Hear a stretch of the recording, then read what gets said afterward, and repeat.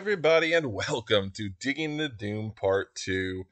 First and foremost, I want to say a giant thank you to everybody who listened, streamed, downloaded, shared, liked, even disliked, and showed a friend who did like our first episode, last episode. It is the highest traffic, highest downloaded first episode we've ever had on a Blah Blah Network, so that is extremely meaningful to me, especially since this is a weird little solo project about a weird little team. I did not think that would happen. I kind of thought that it would be an episode that just went out there and went on some deaf ears or maybe found a little bit of a crowd. But for that first episode to already find so many people that enjoyed it means a lot to me, and I'm really glad you guys are enjoying it.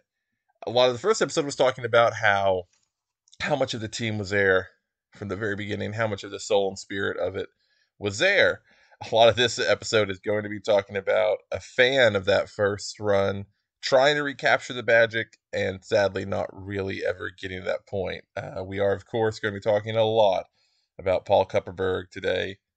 This episode, not entirely about him, but it is going to revolve a lot around him because this is an era of Doom Patrol that is to some considered a very dark and dire time. To some, it's considered a more experimental time and trying to get them into a more cohesive superhero team moment. And to others, it's just an era they'd want to forget altogether. But it is a very important time period in Doom Patrol, because for better or worse, it sets a stage for what's to come, and what's to come is very, very good. So let's start off with Paul Kupperberg himself. Paul Kupperberg is a man that has worked tirelessly in comics, written an estimated 1,000 comic book stories, mainly for DC. He wrote Ambush Bug's first appearance. Keith Giffen did create the character, but he was the one that actually penciled the first story. Again, wrote tons and tons of Superman. Not only did he write tons of Superman, he wrote the comic book industry's first miniseries in World of Krypton. Not a guy who hasn't done anything. Also did little things, like, of course, became an editor at DC eventually, did some magazine work. In 2006, left DC to become the editor of Weekly Weird News. In 2008, he became a senior editor of WWE Kids. This is a guy that was a huge fan of the original Doom Patrol, had a ton of enthusiasm for it, and really, really wanted to do it. With Showcase 94, he was given that chance. Paul Kupperberg and Joe Staten were given the opportunity to bring back the Doom Patrol in a way. DC initially planned the Showcase series as kind of an anthology to launch new characters into their own series, hopefully. Paul Levitz, the editor, really wanted Kupperberg and Staten to write a Doom Patrol story. Kupperberg made a new lineup because he wanted to kind of respect the original ending of what Drake did with Doom Patrol, respect that the ending of the entire team dying at the end of the series. Excuse me.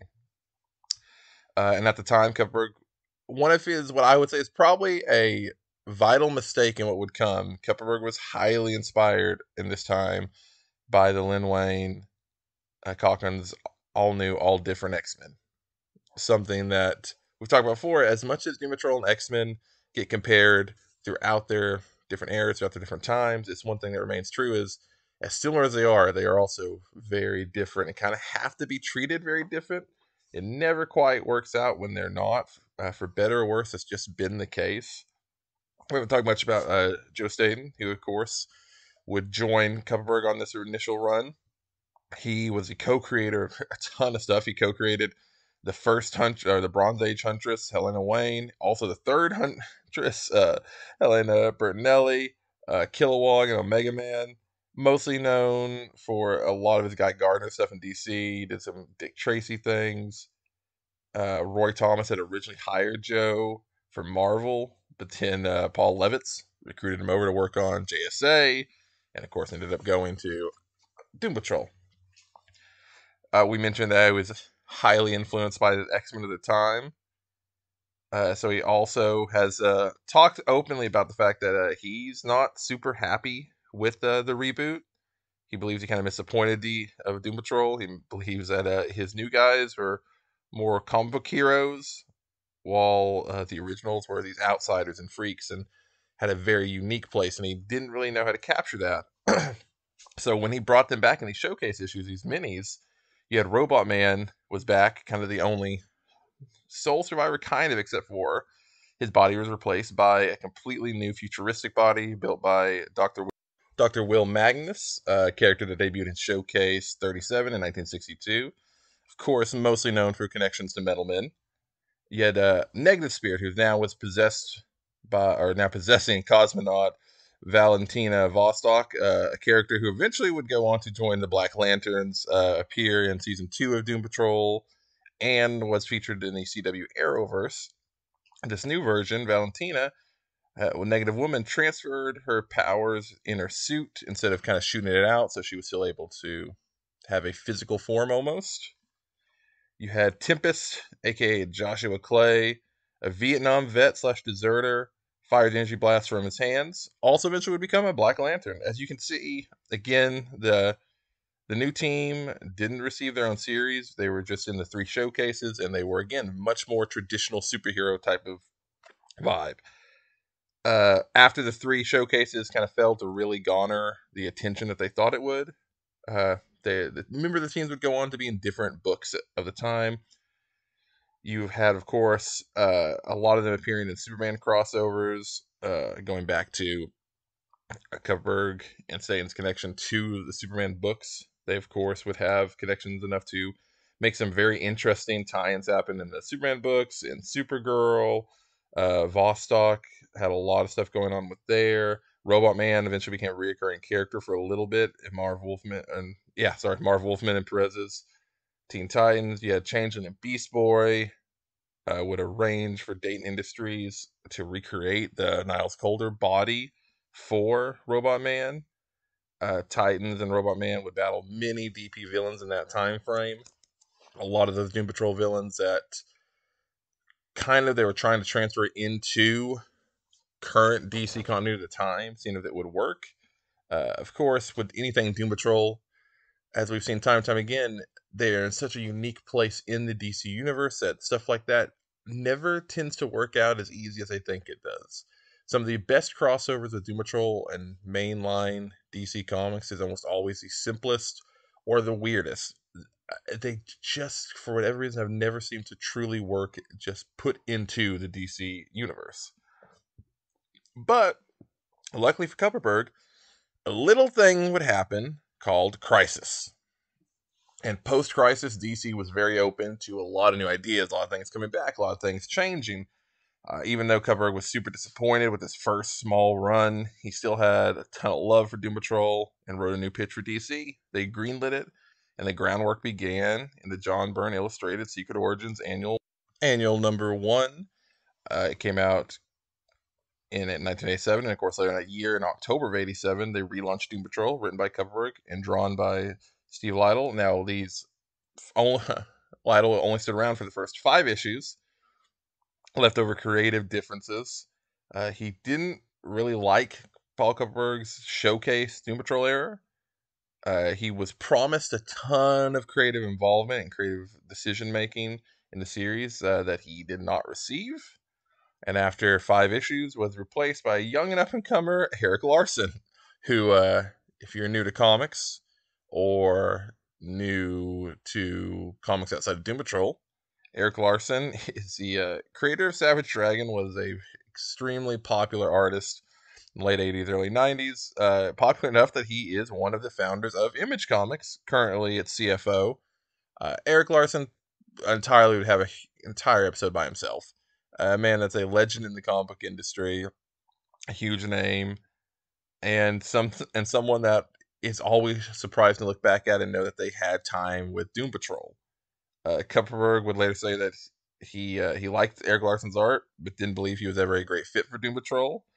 And Erik Larsen didn't really love the plots that Kupperberg was creating for this Doom Patrol run, but he openly has stated that if he didn't like the plot, he would revise it in drawing, something that he now says is overstepping and believes that he probably should have been reprimanded a bit more and a bit harsher for it.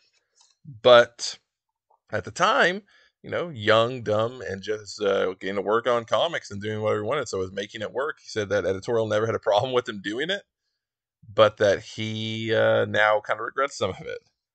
Now, this team was still, sadly, more of a kind of traditional superhero team. You'd have New members like Lodestone, Ray Jones, Karma, Wayne Hawking, Scorch, Scott Fisher. Cell started okay, but eventually descended to the point where he was removed, and of course, eventually replaced by Grant Morrison.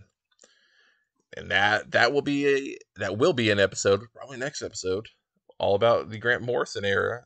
If that's not 2 episodes, this era of Doom Patrol is a small one and a very very weird one, stretching 2 different time periods and 2 very different mindsets of DC. It's also so interesting to me to see a fan of Doom Patrol, and this happens a lot in comics. We've seen it happen time and time again, where you have someone who's a diehard, dedicated fan to a character, to a team, to a moment, and when they get their opportunity to tackle that, they just either don't know how or go too far a direction one way or the other. In Paul's case, I think it's a lot of almost having too much reverence for the original material and being too afraid to completely shock the system and go somewhere new. I think sometimes when you love something so much and you're trying to honor it that much, it can actually, in a weird way, backhand you and turn it from it's this great opportunity into a horrible, horrible burden. I know Kupperberg has talked about that. He has some regrets, some loves, some hates of this time frame. And again, it's just a very, very weird one, but a very crucial moment in building up the Doom Patrol.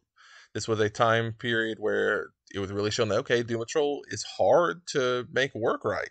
It's not this easy formula that you can just plug and play, plug in a different superhero person, and it goes. And it never has been.